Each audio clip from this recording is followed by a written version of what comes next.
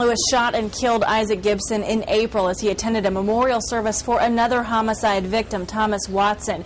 Prosecutors say Lewis was a part of a violent series of shootings that proved that for them, no place is sacred. Anything you wish to say? Ma'am. All right. Theron Lewis stands confidently as he faces the sister of the man he killed. Not even her forgiveness seemed to throw off his emotionless expression.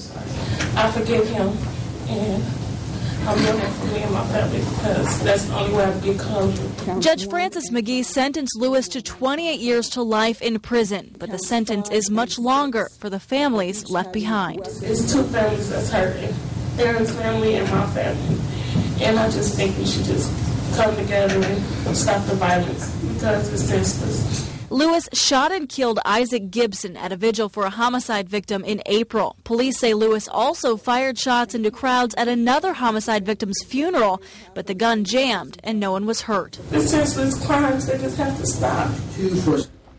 Dayton police say Lewis was a member of the Dayton View Hustlers gang. He's awaiting trial on the charges that he opened fire at that funeral. Reporting live, I'm Holly Samuels, 2 News on your side.